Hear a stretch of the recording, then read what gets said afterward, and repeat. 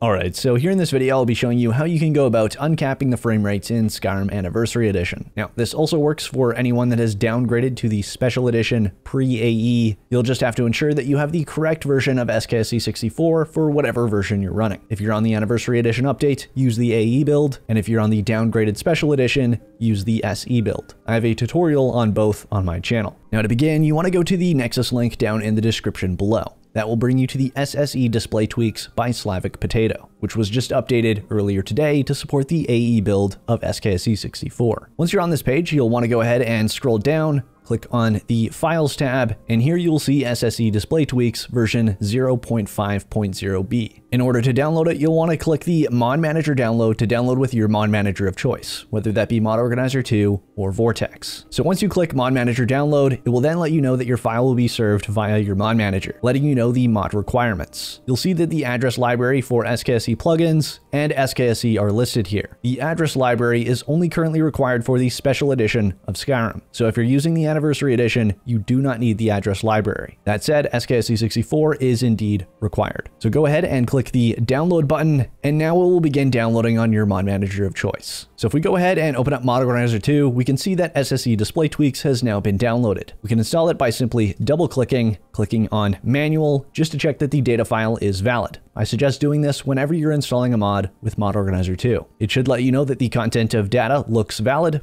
and you can click OK. Once it has been installed, go ahead and enable it. By default, it will do everything that you'll likely want it to do. That being allowing the game to run up to your monitor's refresh rate. So in my case, that would be 160 Hertz. So I'll be able to get 160 FPS. It will fix the physics issues, and it will do numerous bug fixes. However, there are a lot of options you can configure in it. And in order to do so in Mod Organizer 2, all you have to do is double click on the mod and go to the INI Files tab. And here you will see the SKSE plugins SSE display tweaks.ini. And within there will be a ton of options to configure to your liking. But as I said earlier, SSE display tweaks by default will allow you to run up to your monitor's max refresh rate, going all the way up to 240 Hertz. So most people will not need to edit the configuration file. For now, let's go ahead and launch the game and see how it works. So we can do so by running the game with SKSE 64. And when we're on the main menu, you will see that I'm now getting 160 FPS, which matches my 160 Hertz monitor. If your FPS on the main menu is matching your monitor's refresh rate, that lets you know that the mod is working. So if we go ahead and start loading a save, you'll see that in the load screen, we are getting 60 FPS. The reason for that is it actually loads the game faster and ensures you don't get the infinite load screen bug. And as soon as you get in game, it will once again uncap the frame rate. However, since this ENB is tanking my performance, I'm not getting above 60 FPS. But if I go ahead and disable my ENB,